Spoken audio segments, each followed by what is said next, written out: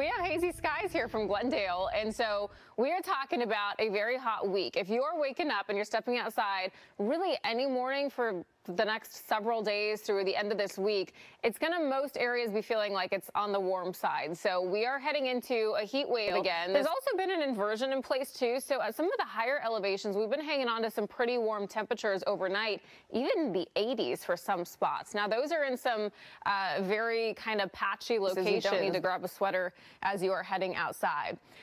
Today is going to be a little warmer than yesterday. We are going to start on this warming trend now, and that's going to take us all the way through the end of the week, and then we'll finally start to see some relief by next weekend. But we're going to have these excessive heat watches for some areas go in place Tuesday, tomorrow, others for Wednesday, and they'll take us all the way through Friday night. It's the entire Southland under this excessive heat watch. So they're going to start to get upgraded to warnings as we get a little bit closer, and then we might even see some heat advisories be issued for the coastline too. So we're going to see warm temperatures pretty much everywhere, and it's going to be a long stretch of heat for these inland spots too. Many days with triple digits. It's close to 70 in Ontario, Riverside, Hemet, all at about 69 degrees. Temecula, 65. We have some mid-70s out into the high desert. Really going to start to pick up Woodland tomorrow and Wednesday. Luckily today on your Labor Day, we have this low. It's right off the coast of California and Oregon.